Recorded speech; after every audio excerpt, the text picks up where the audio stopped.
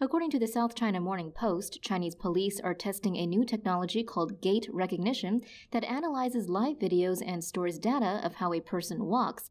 The system was developed by Watrix, a Chinese artificial intelligence startup. They claim the program can detect someone's walk from 50 meters away regardless of whether they are facing the camera.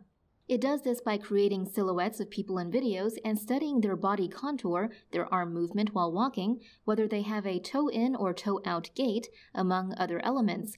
All these components allow them to identify each person's unique walking style. Authorities in the Chinese cities of Beijing, Shanghai, and Chongqing are among the cities that have already tried the product. The newest version of the program is able to analyze live camera feeds of megacities.